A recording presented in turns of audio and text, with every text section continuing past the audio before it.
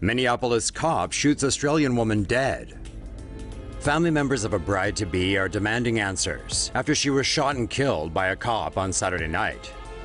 40-year-old Justine Ruszczyk Damond called Minneapolis police on Saturday night to report a possible assault in the alley behind her house.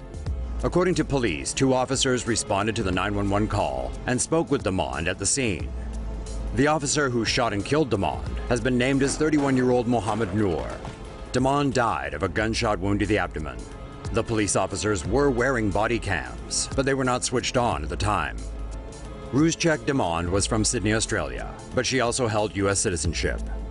She originally trained as a veterinarian and most recently worked as a yoga instructor and life coach. She was set to marry her American fiancé next month.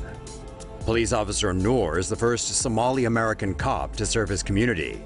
Pending an investigation into the matter, he has been placed on paid administrative leave, along with the other officer who was at the scene. Say no to safe spaces on YouTube. Support TomoNews at patreon.com/TomoNews.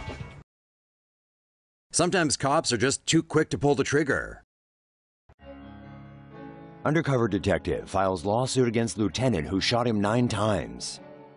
On Wednesday, an Albuquerque police detective who was shot by his own lieutenant in January filed a 77-page lawsuit against him. Albuquerque police detective Jacob Grant was shot 9 times by Lieutenant Greg Brackle during an undercover drug operation outside a McDonald's on Central near Tramway. The shooting occurred at around 11 a.m. when Grant, another detective, and 2 suspected drug dealers were inside a narcotics vehicle in the restaurant's parking lot. According to the lawsuit, every member of a team of officers that was moving in to bust the suspects was actively monitoring the situation as it progressed. The suspects in the car were Edmund Vester and Damian Bailey, who are both black. At the time of the shooting, Grant was sitting in the rear driver's side seat, while another undercover narcotics detective was sitting in the driver's seat. Both are white. One suspect was sitting in the front passenger seat, and the other was sitting in the rear passenger side seat. To avoid a crossfire situation, the narcotics team making the bus was supposed to approach the vehicle from one direction, on the side where the suspects were sitting. But that day, Lieutenant Greg Brackle violated protocol and approached the vehicle from the side where Grant and the other undercover officer were sitting. As the suspects had surrendered or were in the process of surrendering and exiting the vehicle, Brackle opened Grant's door and fired 2 shots with his personal .45 caliber handgun from a distance of less than 5 feet. He then repositioned himself and shot Grant 7 more times as Grant was already heavily bleeding and trying to crawl away, while asking Brackle to please stop shooting. Grant, who was not wearing any body armor, lost approximately 80% of his blood as a result of the shooting. All or almost all of his vital organs were shot or otherwise injured, and he reported additional injuries to areas including his neck, shoulders, arms, and hands. Grant miraculously survived the shooting, but according to the lawsuit, he will need medical care for the rest of his life. The moment a clumsy cop shoots himself in an elevator. Daryl Jewett, a 25-year-old veteran of the Erlanger, Ohio Police Department, injured himself with a handgun after a dinner date with his wife Friday night. For some reason, the off-duty officer draws his weapon while in the elevator with his wife.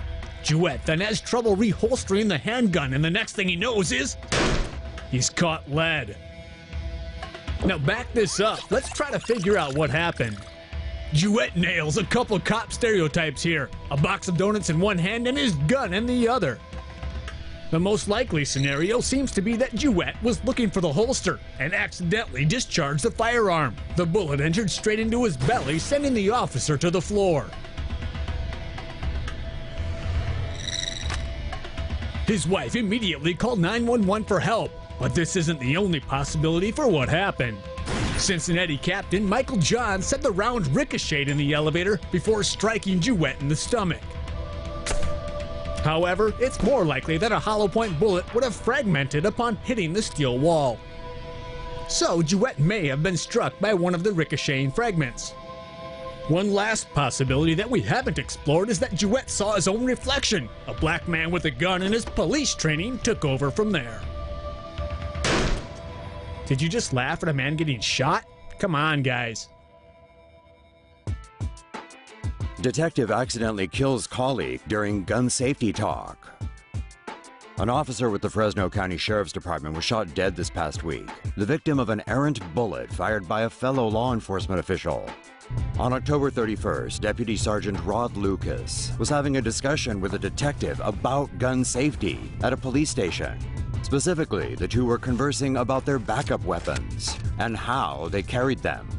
As they were talking, police report that the detective's secondary weapon accidentally discharged. Lucas immediately dropped to the floor, suffering from a gunshot wound to the chest. One of the other officers attempted to perform CPR, but it was no use. Lucas died shortly afterwards. Two officers present at the time said the incident was a tragic accident and no foul play should be suspected. 46-year-old Lucas was a 20-year veteran of the force and leaves behind 4 children and a grandchild. Say no to safe spaces on YouTube. Support TomoNews at patreon.com/TomoNews. Detective killed by friendly fire during suicide by cop shootout. A Maryland police officer was accidentally shot dead by fellow officers while trying to stop a gunman on a shooting rampage. Brothers Michael Malik and Elijah Ford drove to a police station in Prince George's County on Sunday afternoon to initiate a shootout. Michael opened fire at the station, hitting 2 vehicles and a passing ambulance. His brothers filmed the entire incident, leading authorities to believe Michael intended to be gunned down by police. Officer Jakai Colson found himself in the middle of the gunfight and returned fire to attract the shooter's attention away from the station. Though his actions allowed police to take down the 22-year-old gunman, Colson himself was inadvertently shot dead by a fellow officer. Malik and Elijah Ford fled the scene afterwards but have since been taken into police custody. All 3 brothers will be charged with second-degree murder, attempted first-degree murder, and use of a handgun in the commission of a felony, among other charges.